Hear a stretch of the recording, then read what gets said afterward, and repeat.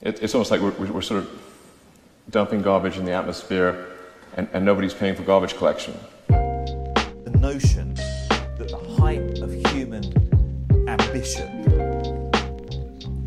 is to be a passive consumer with no limits on what we might want to accumulate says it simply does not work.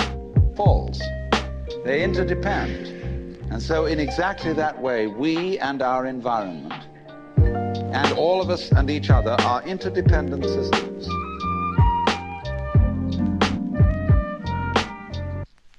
So how do you unleash that power?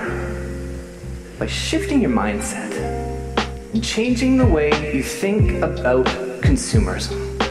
The problem is the speed at which things are changing. We are inducing a sixth mass extinction event kind of by accident.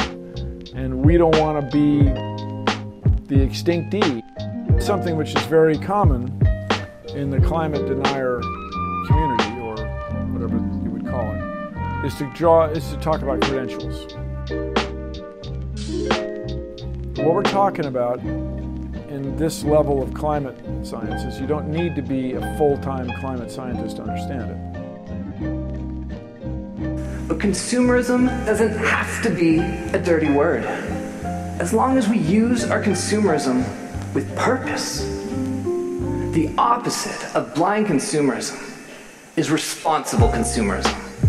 And responsible consumerism is when you take an extra 5 minutes to use your voice and your vote to do a little bit of research and learn a little bit more about your options and alternatives.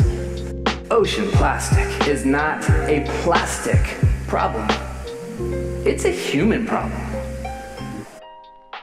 You are the one with the power to help stop it from happening.